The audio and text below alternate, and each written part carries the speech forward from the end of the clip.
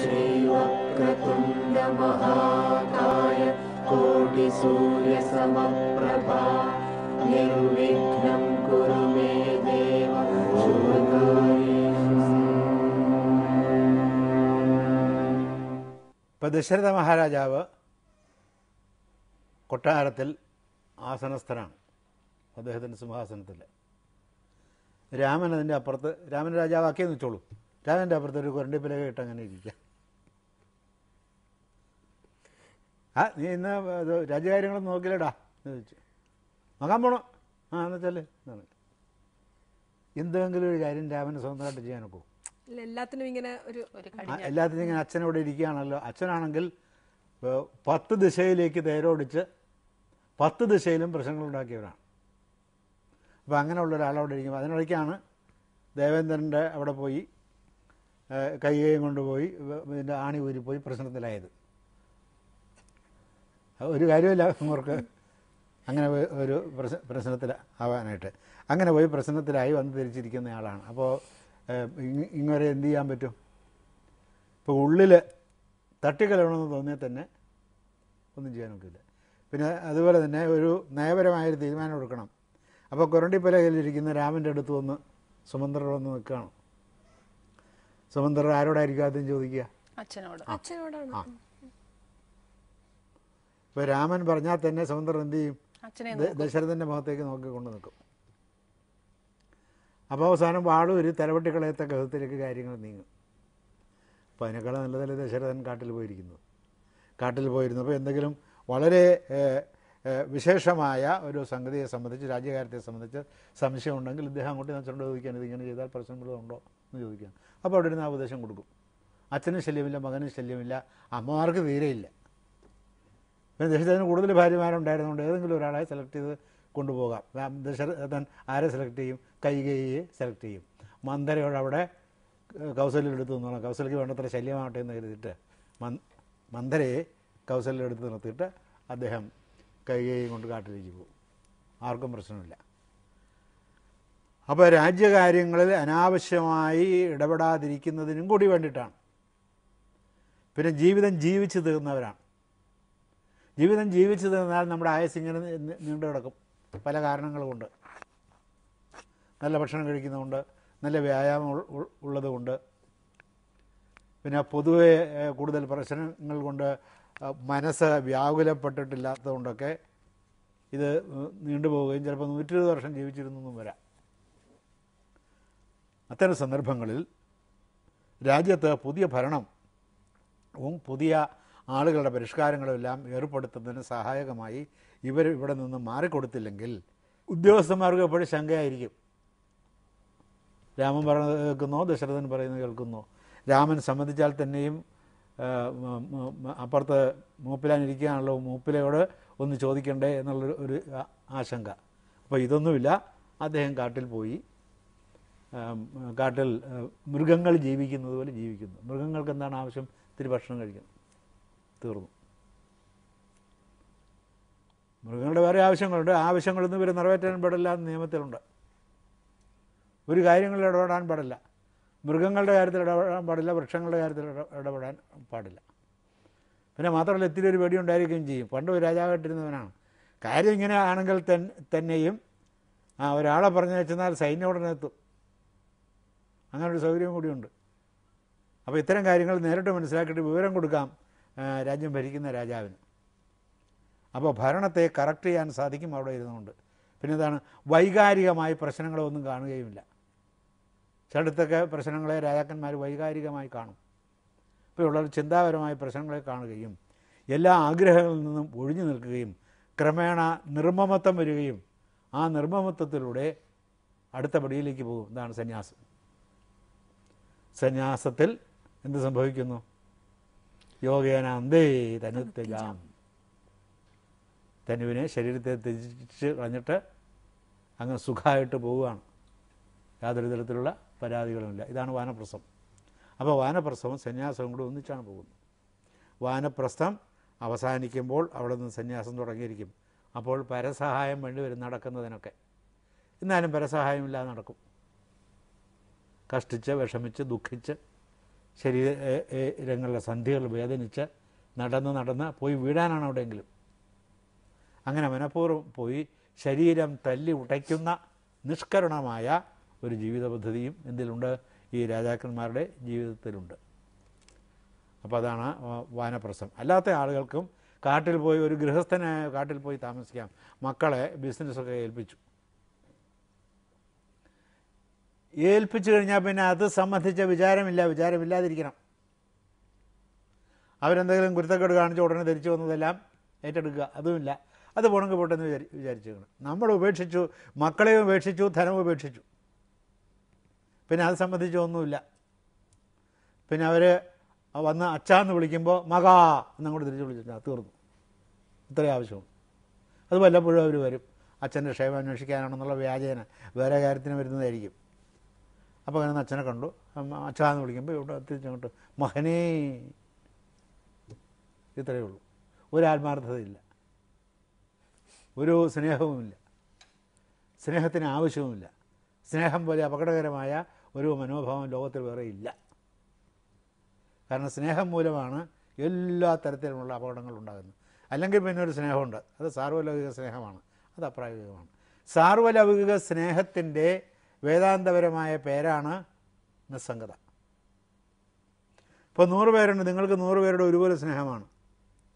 100 പേരും ഒരാവശ്യത്തിനോട് നിങ്ങളുടെ അടുത്ത് വന്നിരിക്കുകയാണ്. ആകെ നിങ്ങളുടെ കൊടുക്കാൻ 100 പേർക്ക് 100 മുണ്ട് വേണം. ഉടുത്തിരുന്ന മുണ്ടൊക്കെ കീറിപ്പോയി, അപ്പോൾ അതുകൊണ്ട് വന്നിരിക്കുകയാണ് 100 മുണ്ട് വേണം. അപ്പോൾ എന്തു ചെയ്യും? ഒരു മുണ്ടേ കയ്യിലുള്ളൂ, ആർക്കും കൊടുക്കില്ല. അപ്പോൾ ആ പ്രവൃത്തി എങ്ങനെയായി? സ്നേഹമില്ലാത്തവൻ്റെ പ്രവൃത്തി പോലെയായി. അപ്പോൾ അതുകൊണ്ട് സ്നേഹം എല്ലാവരോടും ഒരുപോലെ വരുമ്പോൾ അതിലെന്തില്ലാതെ വരും? വൈകാരികത ഇല്ലാതെ വരും. നിർവൈകാരികമായ സ്നേഹത്തിന് വേദാന്തത്തിൽ പറയുന്ന പേരാണ് നിസ്സംഗത. ആരോടും ബന്ധമില്ലാതിരിക്കുന്നു. ഇപ്പോൾ സോമാലിയ വളരെ സമൃദ്ധിയുള്ള ഒരു രാജ്യമാണ്. എല്ലാ ദിവസവും നല്ല സദ്യ കൂട്ടി ഊണ് കഴിക്കുന്ന കൊച്ചുങ്ങൾക്കൊക്കെ വയറ് മാത്രമേ ഉള്ളൂ, കാലുമില്ല കയ്യുമില്ല. അത്ര ദാരിദ്ര്യം കൊണ്ട് ഇത്ര സമ്പന്നമായ ഒരു രാജ്യം വേറെ ഇല്ല. അപ്പോൾ എനിക്ക് സോമാലിയക്കാരോട് സഹിക്കാൻ വയ്യാത്ത സ്നേഹം. എന്താ, ഞാൻ ഒരു സോമാലിയക്കാരനെ അറിയില്ല. അപ്പോൾ സ്നേഹം കൊണ്ട് പ്രയോജനമുണ്ടോ? ഞാൻ അറിയില്ലാത്ത സോമാലിയക്കാരെ ഇവിടെ ഇരുന്ന് ഞാൻ 24 hours പ്രേമമാണ്. ചില ആശുപത്രിയിലൊക്കെ എഴുതി വെച്ചിട്ടുണ്ടാവുമല്ലോ, 24 hours അത്യാഹിത വിഭാഗം 24 hours പ്രവർത്തിച്ചുകൊണ്ടിരിക്കും. എന്നുവെച്ചാൽ കാശ് കൊണ്ടുവന്ന് മാത്രമേ ആ എഴുതി വെച്ചിരിക്കുന്നതിന് അർത്ഥമുള്ളൂ. അപ്പോൾ അങ്ങനെ 24 hours സ്നേഹം. പക്ഷെ ആരെയും അറിയില്ല. സോമാലിയ എന്ന് പറയുന്ന രാജ്യം എവിടെയാണ് കിടക്കുന്നത്? അല്ലെങ്കിൽ റെയിൽവേയിൽ പറയുന്നത് പോലെ വണ്ടി നിൽക്കുന്നു എന്നാണ് പറയുന്നത്. സോമാലിയ എവിടെയാണ് നിൽക്കുന്നത് എന്ന് നമുക്കറിഞ്ഞൂടാ. ആഫ്രിക്കയിലാണോ? ആഫ്രിക്കയ്ക്ക് പുറത്താണോ? ആഫ്രിക്കയിലാണോ? തെക്കേ ആഫ്രിക്കയിലാണോ? വടക്കേ ആഫ്രിക്കയിലാണോ? കിഴക്കേ ആഫ്രിക്കയിലാണോ? പടിഞ്ഞാറ് ആഫ്രിക്കയിലാണോ? ആരുടെ അല്ലെങ്കിൽ തലയിലാണോ? ഒന്നും അറിയാൻ പാടില്ല. അപ്പോൾ എങ്ങനെ സ്നേഹിക്കും? ഇപ്പോൾ സ്നേഹിക്കാനും സത്യമില്ല. അപ്പോൾ എന്ത് വേണം? സാർവലൗകിക പ്രേമം എന്ന ഒരു ഇടപെടൽ, അങ്ങനൊരു വീക്ഷണം നമുക്ക് നമ്മൾ വളർത്തിയെടുക്കാം. അപ്പോൾ സോമാലിയക്കാരനെ കണ്ടാൽ അവനോട് ഒരുപോലെയുള്ള മനോഭാവം. നമ്മുടെ വീട്ടിൽ ഈ സോമാലിയക്കാരെക്കാളും കൊള്ളാത്തവന്മാരുണ്ടാകും, അവരെ കണ്ടാലും ഒരേ മനോഭാവം. പിന്നെ ഭർത്താവുണ്ടാകും, ഭാര്യ ഉണ്ടാകും, അവരോടും ഒരേ മനോഭാവം. ലോകത്തിലുള്ള സർവ്വ ആളുകളോടും ഒരേ മനോഭാവം. അങ്ങനെ എന്തായി? പേര് നിസ്സംഗത എന്നാണ്, അതിനിട്ടിരിക്കുന്ന പേര് നിസ്സംഗത എന്നാണ്. പക്ഷേ എല്ലാവരോടും ഒരുപോലെയുള്ള സ്നേഹമാണ്. അപ്പോൾ എല്ലാവരോടുമുള്ള ഒരുപോലെയുള്ള സ്നേഹമല്ലെങ്കിൽ സാർവലൗകിക പ്രേമം, സാർവജനീന പ്രേമം, സാർവകാലിക പ്രേമം, അതിന് വേദാന്ത ചിന്തയിൽ ഇട്ടിരിക്കുന്ന വളരെ ഭാവാത്മകമായ ഒരു സാങ്കേതിക സംജ്ഞയാണ് നിസ്സംഗത എന്ന്. അതൊരു നെഗറ്റീവ് ഫീലിംഗ് അല്ല. അപ്പോൾ ഈ നിസ്സംഗത മനസ്സിൽ പരിപൂർണമാക്കി വെച്ചുകൊണ്ട് മനുഷ്യത്വത്തിൻ്റെ പൂർണ്ണതയിൽ സഹസ്രകരണനായി ജീവിച്ചുകൊണ്ടിരിക്കുക. പരാതികളേ ഇല്ല. ചായ കിട്ടിയില്ലല്ലോ, ഒരു പരാതി. ചായ കിട്ടിയാലോ? വേണ്ട, ചായ വേണ്ട. എന്താ കാരണം? ആ ശരീരത്തിൽ നിന്ന് ഈ ജീവനെ പതുക്കെ പതുക്കെ പതുക്കെ പതുക്കെ പറിച്ച് ഓരോ വേരുകളായിട്ട് ഇളക്കിക്കൊണ്ടിരിക്കുകയാണ്. അപ്പോൾ വെറുതെ ആവശ്യമില്ലാതെ ചായ കുടിച്ച് കമ്പനിക്ക് ലാഭം ഉണ്ടാക്കി കൊടുക്കുക എന്നുള്ളതല്ലാതെ അതുകൊണ്ട് പ്രയോജനമൊന്നുമില്ല. ഈ നിർവേദം പ്രാപിച്ചു എന്ന് പറയുന്നതും നിസ്സംഗതയും ബന്ധമുണ്ടോ? ബന്ധമുണ്ട്. നിർവേദത്തിൻ്റെ പര്യായമായും നിസ്സംഗതയെ പറയാം. നിർമ്മമത, നിസ്സംഗത, നിസ്പൃഹത, അങ്ങനെ പറയും. നിർവേദം എന്ന് പറഞ്ഞാൽ എല്ലാത്തിനെയും ഒരുപോലെ നിശ്ശേഷമായി കാണുക എന്നതാണ്. അപ്പോൾ എല്ലാത്തിനോടും ഒരേ മനോഭാവമായിരിക്കും. ഇപ്പോൾ ഈ ഒരു സാധനത്തിൻ്റെ വളരെ വിലയുള്ള ഒരു ലോഹത്തിൻ്റെ അലോട്രോപ്പ്, ഇപ്പോൾ വജ്രത്തിൻ്റെ വേറൊരു രൂപമാണെന്ത്? കരി. കരി. വിലയ്ക്ക് ചെറിയ വ്യത്യാസമുണ്ട് മാത്രമേ. ഇപ്പോൾ വജ്രം കണ്ടാലും കരി കണ്ടാലും എന്ത് തരത്തിലുള്ള മനോഭാവമാണോ ഈ കരിയോടുള്ളത് അതേ മനോഭാവം തന്നെയാണ് എന്താണ് സമം? സമലോഷ്ടം. ലോട്ട അല്ലേ? അപ്പോൾ ലോട്ടയോടും മൊന്തയോടും ഒരേ പോലെയുള്ള ഭാവമായിരിക്കും. കുടമായാലും പ്രശ്നമൊന്നുമില്ല. ഒരു ലോഷ്ട അശ്മകാഞ്ചനം. മണ്ണാങ്കട്ടയോടും കല്ലിനോടും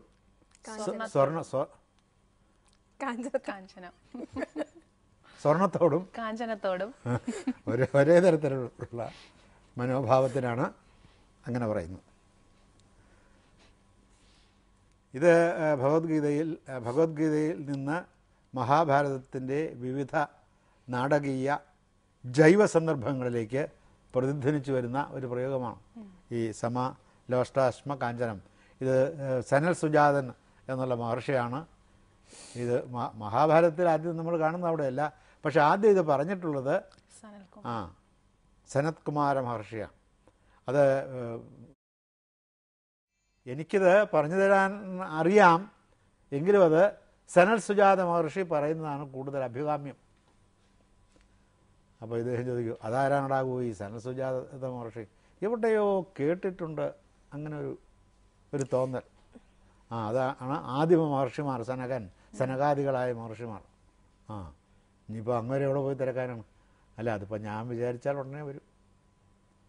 ആര്? ഈ പറഞ്ഞ മുനിയോ? എന്നാ നീ ഒന്ന് വിചാരീരി ധൃതരാഷ്ട്ര വിതുരനോട് പറയണം. അപ്പോൾ വിതുരൻ വിചാരിച്ച ഉടനെ അവിടെ ഒരു പ്രകാശം.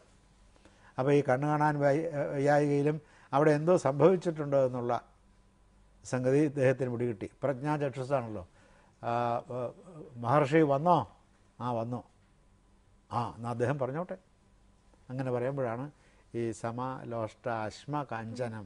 ഈ ഒരു വൈകാരികമായ ശമനത്തിനും ശാന്തിക്കും വേണ്ടിയിട്ടുള്ള ഒരു ക്രമമായ പദ്ധതിയല്ലേ ഈ ഗൃഹസ്ഥാശ്രമം? ബ്രഹ്മചര്യത്തിൽ നിന്ന് ഗൃഹസ്ഥാശ്രമം, വാനപ്രസ്ഥം, സന്യാസം. അങ്ങനെയും ചെയ്യാം. ബ്രഹ്മചര്യത്തിൽ നേരെ സന്യാസത്തിലേക്കും പോകാൻ പറ്റും. അല്ല, ഞാൻ ഈ സാധാരണ രീതിയിൽ അങ്ങനെയാണ്. അപ്പോൾ നമ്മൾ നേരത്തെ കഴിഞ്ഞ എപ്പിസോഡുകളിലൊക്കെ പറഞ്ഞ പോലെ ഇന്നത്തെ ഒരു കാലത്ത് വാർദ്ധക്യം നേരിടുന്ന പല പ്രശ്നങ്ങൾക്കും, അല്ല ഇന്നത്തെ അല്ല എന്നത്തെയും കാലത്ത് അല്ലേ, ഈ ഒറ്റപ്പെടൽ തുടങ്ങിയ ഇന്നത്തെ ടെർമിനോളജി ഉപയോഗിച്ച് പറഞ്ഞാൽ വിഷാദം, ഇതിനൊക്കെ ഒരു പരിഹാരം വാനപ്രസ്ഥത്തിന്റെ വാനപ്രസ്ഥത്തിൽ ഒറ്റപ്പെടലില്ലല്ലോ. അല്ല, വാനപ്രസ്ഥത്തിന്റെ മാനസികാവസ്ഥയിലേക്ക് ഉയരുക എന്നുള്ളതാണ്. പകൽ വീട് വേണ്ട, രാത്രി വീടും വേണ്ട, പകൽ വീടും വേണ്ട. സന്ധ്യയ്ക്ക് മറ്റൊരു വീട് കിട്ടിയാൽ നന്നായിരിക്കും. സന്ധ്യ വീട്. അപ്പം ഇതാണ് ജീവിതത്തിൻ്റെ ക്രമം. ആശ്രമധർമ്മം എന്ന് പറയുന്നത് ഇതാണ്. പിന്നെ പ്രത്യേക വർണ്ണങ്ങൾക്ക് പ്രത്യേക തരത്തിലുള്ള ആശ്രമധർമ്മങ്ങളുമുണ്ട്. അതുകൊണ്ടാണ് വർണ്ണം കൂടി ചേർത്തിട്ട് വർണ്ണാശ്രമധർമ്മം എന്ന് ഈ ഒരു സാമൂഹിക, മാനസിക, ആധ്യാത്മിക ജീവിത സമ്പ്രദായത്തിന് ആ പേര് വന്നിട്ടുള്ളത്. അതെല്ലാം വളരെ ആലോചിച്ചും ചിന്തിച്ചും ഉണ്ടാക്കിയിട്ടുള്ളതാണ്. അല്ലാതെ ആരെങ്കിലും കബളിപ്പിക്കാൻ വേണ്ടി ഉണ്ടാക്കി വെച്ചിട്ടുള്ളതല്ല. അതെല്ലാം നമ്മുടെ കാലത്തുള്ളതാണ്. കാട്ടിൽ താമസിക്കുന്ന, എല്ലാം വേണ്ടെന്ന് വെച്ച് നാട്ടിൽ നിന്ന് പോയ, ഇപ്പോൾ വിശ്വാമിത്ര മഹർഷി വലിയ സാമ്രാജ്യം ഉണ്ടായിരുന്ന ആളാണ്. ആ സാമ്രാജ്യം വേണ്ടെന്ന് വെച്ചു. അങ്ങോർക്ക് പിന്നെ ഈ സാമ്രാജ്യത്തോടോ അവിടെ ജീവിച്ചിരിക്കുന്ന ജനങ്ങളോട് എന്ത് താല്പര്യം? കുറേ പുഴുക്കൾ അവിടെ കിടന്ന് മിന്തിക്കൊണ്ടിരിക്കുന്നു. കിടന്ന് മിന്തിക്കൊട്ടെ, ഞാനും പണ്ട് അതിനകത്ത് കിടന്ന് മിന്തിക്കൊണ്ടിരുന്നതാണ് എന്ന് വിചാരിക്കും എന്നുള്ളതല്ലാതെ അവരെ കളിപ്പിക്കണമെന്നോ അവർക്ക് കുറേ സ്വത്തുണ്ടാക്കി കൊടുക്കണമെന്നോ അവരിൽ വർഗവൈരം ഉണ്ടാക്കണമെന്നോ ഏതെങ്കിലും തരത്തിലുള്ള വിചാരം ഉണ്ടാകാൻ വല്ല സാധ്യതയുണ്ടോ? ക്ലാസിക്കൽ മ്യൂസിക്, വർഗസംഗീതം, ക്ലാസ് വാർ, വർഗസമരം ഒന്നുമില്ല. എന്താ അപ്പം പുള്ളിക്ക് classical മ്യൂസിക്കുമില്ല, class വാറുമില്ല, classless music, വർഗസമരമില്ലാത്ത music അങ്ങനെയുമില്ല. Classical ചെണ്ട, ക്ലാസ്ലെസ് ചെണ്ട, അങ്ങനെ ഉടുക്കായിരിക്കും ക്ലാസ്ലെസ് ചെണ്ട. കാരണം എന്താ ഇത് കൊട്ടാൻ പ്രയാസമല്ലോ. മറ്റേ ചെണ്ടയാണെങ്കിൽ അങ്ങനെയല്ല, അതിനകത്ത് കുറച്ച് അധ്വാനമുണ്ട്. അപ്പോൾ അത് അധ്വാനിക്കുന്നവൻ്റെ കലയാണ് ചെണ്ട. കഥകളിയും അധ്വാനിക്കുന്നവൻ്റെ കലയാണ്. അപ്പോൾ അതൊക്കെ വേണമെങ്കിൽ ഈ ക്ലാസിക്കുകളുടെ കൂട്ടത്തിൽ കൂട്ടാം എന്നുള്ളതല്ലാതെ ഈ ഇങ്ങനൊരു ഘോഷ കാണിക്കുന്നിടത്തുണ്ടല്ലോ കുറുങ്കുഴൽ വാദകൻ എന്നാണ് പറയുന്നത്. തമ്മിൽ ചില എന്താണ് പിന്നെ ഗോഷ്ഠിയല്ലാത്തത്? അങ്ങനെ പറഞ്ഞാൽ ഒന്നിലും ഗോഷ്ഠി ഉണ്ടാകില്ല. വസ്തുതകൾ പറയുമ്പോൾ എപ്പോഴും ഈ അനാവശ്യമായ സംഗതികളോട് താല്പര്യം ഉള്ളവർക്കൊക്കെ വലിയ വിയോജിപ്പുകൾ വരും. പിന്നെ എന്താണെന്ന് വെച്ചാൽ ചില കലകൾ ശരീരത്തിന് മൊത്തത്തിൽ ഇളക്കം വരുന്ന കലകൾ ആണെങ്കിൽ മലശോധനയ്ക്കും പറ്റുന്നതാണ്. അപ്പൊ ഈ ഭരതമുനിയുടെ നാട്യശാസ്ത്രം ശക്തമായി തിരസ്കരിച്ചു. ആ വിഷയത്തിൽ ചോദ്യങ്ങളേ ഇല്ല. ഭരതമുനിയെ വിട്ടുകളാ പറ്റത്തില്ല. വാനപ്രസ്ഥം. അപ്പോൾ ഈ ഓരോ ഒന്നും മനുഷ്യനിൽ ഉത്തമമായ ഒരു അംശവും ചൈതന്യവും പുതഞ്ഞു കിടക്കുന്നുണ്ട്. അനേകം വികാരങ്ങളുടെ അന്ധകാരത്തിനടുക്ക് ഈ സർവവികാര അന്ധകാര സമന്വിതം, സർവവികാര അന്ധകാര ആവൃതമായി ഒരു വലിയ രശ്മി പുതഞ്ഞു കിടക്കുന്നുണ്ട്. ആ രശ്മിയെ ആവിഷ്കരിച്ച് അവതരിപ്പിച്ച് അതിനെ സാക്ഷാത്കരിച്ച് ആ രശ്മിയായി ജീവിക്കാൻ വച്ചിരിക്കുന്ന പല ജീവികാ സമ്പ്രദായങ്ങളിൽ ഒന്നാണ് ഈ വാനപ്രസ്ഥവും. ബ്രഹ്മചര്യവും അതുപോലെ തന്നെ, ഗാർഹസ്ഥ്യവും അതുപോലെ തന്നെ. പിന്നെ ഏറ്റവും കൂടുതലത്തേത് സന്യാസം. അത് ആർക്കും സന്യാസത്തിലേക്ക് ഗമിക്കാവുന്നതാണ്. ആർക്കും സന്യാസം നിരോധിച്ചിട്ടില്ല എന്ന വസ്തുതയും മനസ്സിലാക്കേണ്ടതാണ് വേദം മുതൽ ഇങ്ങോട്ട്. ഇടക്കാലത്ത് ചില തർക്കങ്ങളൊക്കെ അതിനെ സംബന്ധിച്ചുണ്ടായി എന്നുള്ളതല്ലാതെ അപ്പോൾ സഹദേവനാണ് ആ ആഗ്രഹം പ്രകടിപ്പിച്ചതെങ്കിലും സഹദേവൻ്റെ ആഗ്രഹത്തെ മാനിച്ച് കുന്തിയെയും ഗാന്ധാരിയെയും ധൃതരാഷ്ട്രയെയും കാണുന്നതിന് വേണ്ടി അവരുടെ കൂടെ പോയിട്ടുള്ള മറ്റ് ബന്ധുക്കളെയും കാണുന്നതിന് വേണ്ടി വലിയ ഒരു സംഘമാണ്. ഇത് സഹദേവൻ പറഞ്ഞ ഉടനെ തന്നെ തേര് പൂട്ടുക എന്നുള്ള ആജ്ഞയാണ് ഉണ്ടായത് ധർമ്മപുത്രരിൽ നിന്ന്. അങ്ങനെ ഒരു വലിയ ഒരു ഘോഷയാത്രയായി കുതിരപ്പുറത്തും കഴുതപ്പുറത്തും ഒക്കെ അങ്ങോട്ട് സഞ്ചരിച്ച് എത്തുകയായിരുന്നു. അവിടെ ചെന്ന ശതായുവൻ്റെ ആശ്രമം കണ്ടുപിടിച്ച് ആ ആശ്രമത്തിൽ നാട്ടുകാർ കാട്ടിൽ താമസിക്കുന്ന ആളുകൾ കാണിച്ചു കൊടുത്തു. ആ ആശ്രമം കണ്ടുപിടിച്ച് അവിടെ വിശ്രമിക്കുമ്പോഴാണ് കുടങ്ങളിൽ വെള്ളവുമായി ധൃതരാഷ്ട്രം സാധാരണ മനുഷ്യർ ജീവിക്കുമ്പോൾ അവർക്ക് ആവശ്യമുള്ളത്ര അനുദിന ആവശ്യങ്ങൾക്കുള്ള ആവശ്യങ്ങൾ പോലും തിരസ്കരിച്ച രൂപത്തിൽ വലിയ പിന്നെ കിങ്ലി റോബ്സും മറ്റും ധരിച്ചിരുന്ന ധൃതരാഷ്ട്ര വെറുതെ ഒരു തോർത്തും കൊടുത്തുകൊണ്ട് തോളത്ത്, അപ്പോൾ അത്രയേ ഉള്ളൂ മനുഷ്യൻ എന്നാണ് എൻ്റെ അർത്ഥം. ആ തോർത്ത് തന്നെ വളരെ അധികപ്പറ്റ തോളത്ത് ഈ ശരീരത്തെ സംബന്ധിക്കുന്ന അഭിമാനം. ഇപ്പം നമുക്ക് ആർക്കും അവരവരുടെ ശരീരത്തെ സംബന്ധിച്ച് ഒരു അഭിമാനം ഉള്ളത് കൊണ്ടാണ് ഇതിങ്ങനെ ഈ നാറ്റമുള്ള വസ്തു ഇങ്ങനെ കഴുകി കൊണ്ടു നടക്കുന്നത്. അപ്പോൾ അതിനെക്കുറിച്ചൊന്നും യാതൊരു പരിഗണനയും ഇല്ലാതെ മറ്റേ സൂര്യൻ പോലും കണ്ടിട്ടില്ലായിരുന്നു കുന്തിയെന്നാണ് ആ ഒരു പ്രാവശ്യം കണ്ടതല്ലാതെ. ഇങ്ങനെ സൂര്യൻ പോലും കണ്ടിട്ടില്ലാത്ത കുന്തിയാണ് വെറുതെ ഒരു തോളത്തും തോളത്തിട്ട് നടന്നു വരുന്നത് കുടത്തെ വെള്ളവുമായിട്ട്. അപ്പോൾ ആ അന്തപുര സ്ത്രീത്വമൊക്കെ എവിടെ പോയി? അങ്ങനെ മനുഷ്യ ജീവിതത്തിൽ മനുഷ്യനായി കണ്ടുപിടിച്ച് ശരീരത്തിൽ വെച്ചുകെട്ടിയിട്ടുള്ള എല്ലാ വെച്ചുകെട്ടുകളും അഴിഞ്ഞുപോയി മനുഷ്യത്വത്തിൻ്റെ നഗ്നതയിൽ ഇവർ 3 പേരും നടന്നു വരിക. ഈ ആത്മാവിൽ നഗ്നരായ മനുഷ്യർ, ഇത്രയുമേ ഉള്ളൂ നിങ്ങളും ഞങ്ങളും എന്ന് പ്രഖ്യാപിച്ചുകൊണ്ട് തോളത്ത് കുടവും വെച്ച്, അരയിൽ കുടവും വെച്ച് നിറച്ച് വെള്ളവുമായിട്ട് ഗാന്ധാരിയും, ഇത് തനിയെ നടക്കാൻ വയ്യാത്തപ്പോഴാണ്. ഇതിനൊക്കെ മാർഗങ്ങളുണ്ട്. ഇതൊരു വലിയ അല്ലെ, ജീവിതത്തെക്കുറിച്ചുള്ള വലിയൊരു കാഴ്ചപ്പാടിന്റെ ഒക്കെ ഒരു ഭാരതീയമായ സങ്കല്പമാണ്. അതാ ഞാൻ ചോദിക്കാൻ വന്നത്. ഇതിന് സമാനമായ, അതായത് ഈ ഒരു യോഗേനാന്തേ തനുത്യജാം എന്ന, അല്ലെങ്കിൽ അങ്ങനെയില്ല, ഇതുപോലത്തെ കഷ്ടപ്പാടുകൾ ഉണ്ടാകുന്നു. അതല്ല, ഈ കഷ്ടപ്പാടുകൾ ഉണ്ടായേക്കാം, പക്ഷെ സ്വയം തിരഞ്ഞെടുക്കുന്നതാണ് ഈ കഷ്ടപ്പാട്. അങ്ങനെ ഉണ്ടാകില്ല. ഏതെങ്കിലും ഒരു വ്യക്തി ചെയ്തെങ്കിൽ ചെയ്തു എന്നുള്ളതാണ്. അതൊരു വേറൊരു ലോകചിന്തയിൽ ഇല്ല. അത് ഈ ബ്രഹ്മസത്യം എന്ന് പറയുന്നതിൽ നിന്ന് വരുന്നതാണത്. നിങ്ങൾ സത്യമല്ലാത്തതിനെയാണ് ഈ ആരാധിച്ചുകൊണ്ടിരിക്കുന്നത്, നിങ്ങൾ സത്യമല്ലാത്തതിനെയാണ് പൂജിച്ചുകൊണ്ടിരിക്കുന്നത്, നിങ്ങൾ സത്യമല്ലാത്തതിനെ അർച്ചിച്ചുകൊണ്ടിരിക്കുന്നു. വികാരങ്ങൾ കൊണ്ട്, ആഗ്രഹങ്ങൾ കൊണ്ട്, മനസ്സിൻ്റെ സ്തോഭങ്ങൾ കൊണ്ട്, ക്ഷോഭങ്ങൾ കൊണ്ട്, വിക്ഷോഭങ്ങൾ കൊണ്ട് നിങ്ങൾ ആരാധിച്ചുകൊണ്ടിരിക്കുന്നു അനാരാധ്യമായ വസ്തുവിനെ. ആരാധ്യമായ വസ്തു പ്രകാശമാണ്, അന്ധകാരത്തെയല്ല.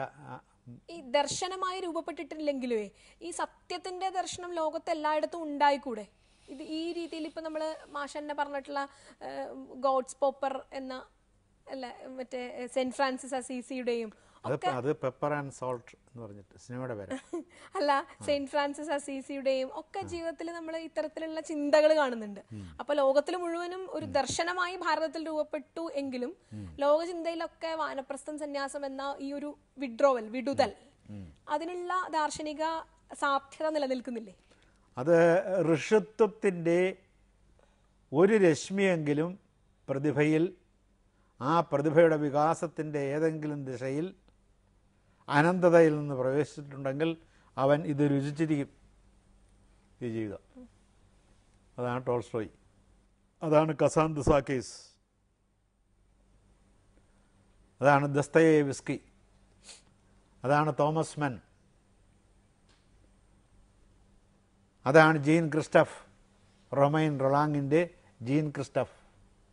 അവരിലൊക്കെ നമുക്കിത് കാണാം. ആധ്യാത്മികതയുടെ ഒരു കിരണം അവരറിയാതെ അവരിൽ പ്രവേശിച്ച് അവരുടെ പ്രതിഭയിൽ കിടന്ന് ഏകീഭവിച്ച് അത് മനുഷ്യൻ്റെ പ്രകാശപൂർണമായ ഒരവസ്ഥയായി അവർ ചിത്രീകരിച്ചിട്ടുണ്ട്. അതാണ് നാം ഷാങ് വാൽ ഷാങ്ങിൽ കാണുന്നത്.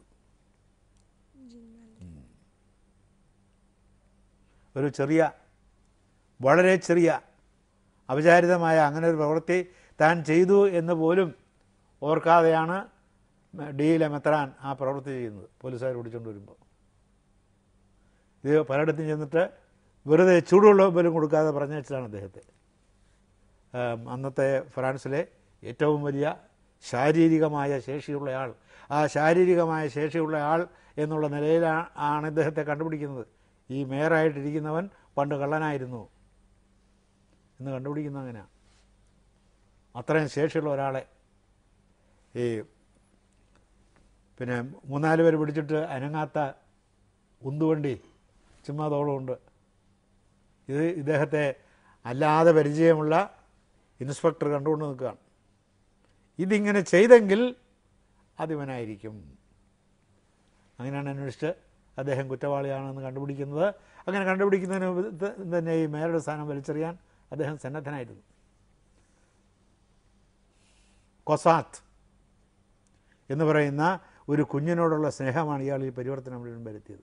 പിന്നെ ഈ മെത്രാൻ്റെ പ്രവൃത്തി, മെഴുകുതിരിക്കാലുകൾ രാത്രി ഭക്ഷണം കൊടുത്ത്, കാശ് കൊടുത്താൽ പോലും ഭക്ഷണം കിട്ടാതിരിക്കുകയാണ് അദ്ദേഹം മഞ്ഞക്കാർഡ് കാണിച്ചകത്ത് കയറുന്നത്